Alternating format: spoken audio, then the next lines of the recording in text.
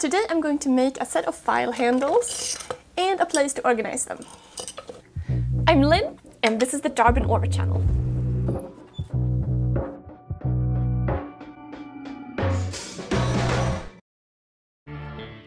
So I started with checking out my wood scrap drawer to see what I could find. I picked up this needle file set and figured this would be perfect to make handles for. I wanted all different kinds of woods for the handles, so just seeing how long I want them, and then I set up a stop block.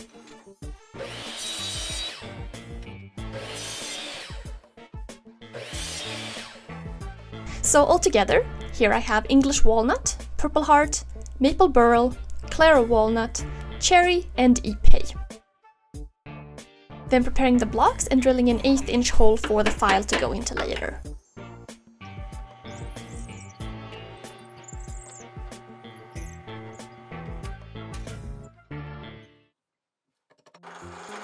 Okay, let's do some turning.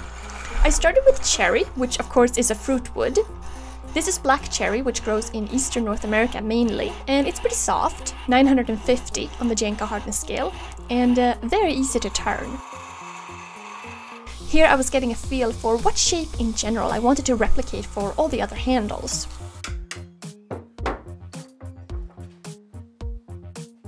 English walnut next, also called common walnut, which generally is a little lighter in color than black walnut. English walnut is grown in a lot of places, but primarily Eastern Europe and Western Asia, and it measures 1,220, so a touch harder than the cherry. It's also really nice to turn, and I like the lighter color.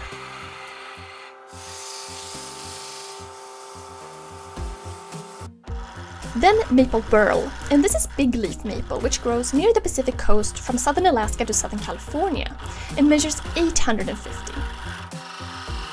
However, this is from a piece of burl, which is why it has such an interesting swirly look. A burl is like an outgrowth on the tree trunk that's filled with small knots, and I think the burl makes it a lot harder, and a little tricky to turn, I thought. Which makes sense because burls in general have all kinds of twists and turns and growth in different directions. It is a beautiful piece of wood though. After that, Claro walnut, which grows in California and Oregon, and measures 1,130 on the scale, and it's a wood I really enjoy turning, and it has a nice dark color.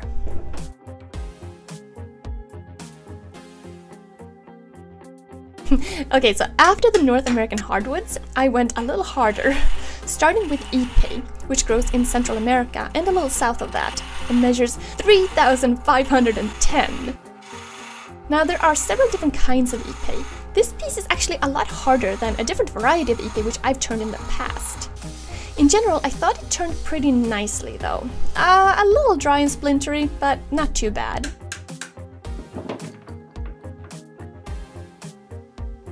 I continue the tropical route and put on the purple heart last.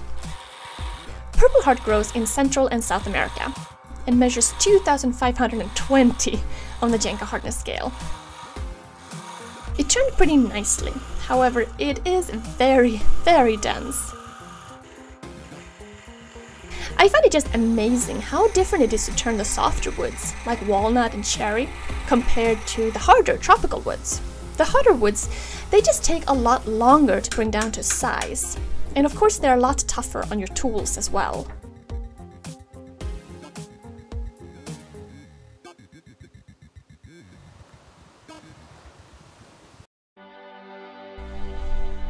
After that, I thought it might be kind of fun to integrate some carving, so just testing it out on the cherry here.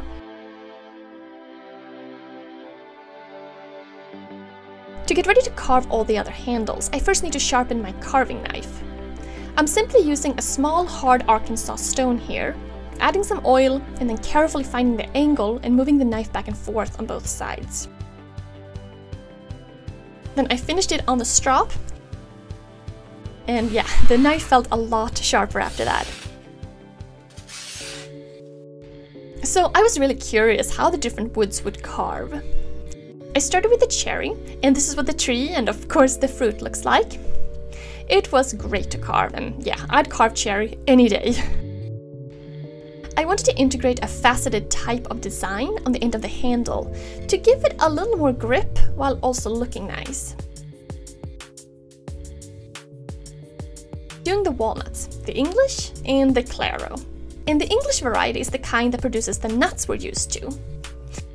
One interesting note is that sometimes they graft English walnut on top of Claro walnut in order to get the superior walnuts from the English variety along with the superior rootstock from the Claro, and that can result in really interesting looking wood. But back to carving. The walnuts were a lot harder than the cherry to carve, which of course makes sense since they're harder woods. And I was trying to create a similar design on all handles. First carving out 4 sides and then creating facets on the corners. After that I did the maple. And I must say, carving the burl was quite challenging. When carving this, I found that some parts were super hard, and then other parts where the grain wasn't as crazy was pretty smooth. Next, Ipe. And isn't that tree just beautiful? I was curious how Ipe would carve, and getting bigger chunks off was really hard. However, to do shallow cuts with the grain wasn't as difficult. You can definitely feel the silica in here though, and it is just so much harder than the other woods.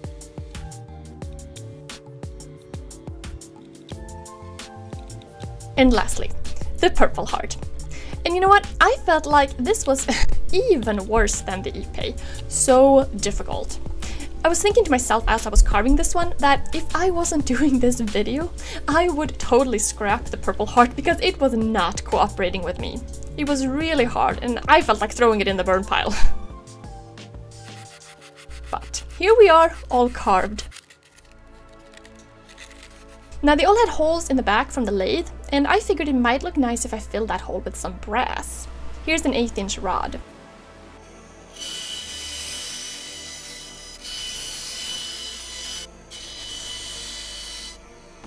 So making sure the pieces will fit. And then I epoxied them in.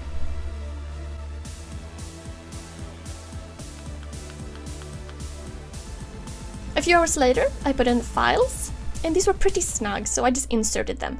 However, you could always epoxy them in for extra strength. Finally, I finished all the handles with some of my tung oil beeswax polish, which I make and also sell in my shop if you'd like a tin. And that really brings out the color in all the different woods.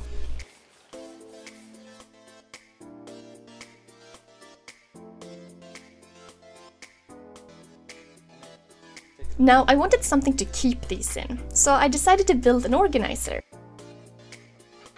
I wanted a vintage style holder, so I went with some white oak, which I picked up at a really cool local lumber store here in Oregon. So if you're in the general area, you can take a look at the description and I'll leave their address there.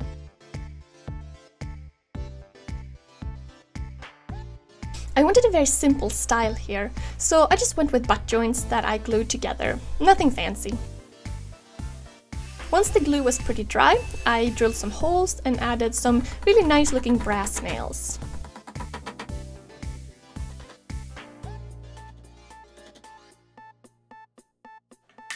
And I also put on an antique brass style label holder, which I think adds a really nice touch. And then I finished the organizer with some more of the wax polish.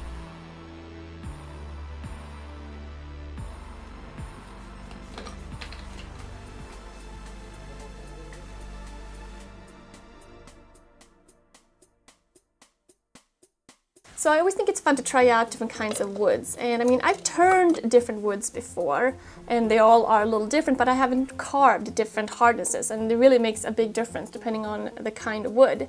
And I was really kind of going for this faceted look here, kind of combined with the round turning, and I kind of like that, so that was fun. But then I also needed somewhere to store them, and I wanted some place like an organizer to hold like my pliers and pencils that I access often here in the Tinker Corner in addition to that. So I thought, okay, I should just build one thing to hold everything. And I felt like doing something that had more of a vintage style feel, so I went with the white oak and a label holder, and then it's going to sit right up here. And I like how that's kind of nice and sturdy. So that way I can just access whatever I need, and it's right there. So that worked out really well. So yeah, that's about it for this time. Thank you guys so much for watching. I really had a good time baking this one. I love small organizing things in general. I want to really thank my patrons over at patreon.com for supporting my work. I really appreciate it. And each week I put out a private Patreon vlog where I go over a little bit about what I've been doing, what's been going on, that kind of thing. So if you would like access to those, and if you'd like to support the work that I do here, you can check out my page, and I'll put a link in the description below. But otherwise, thank you guys so much for watching, and I'll see you soon. Bye!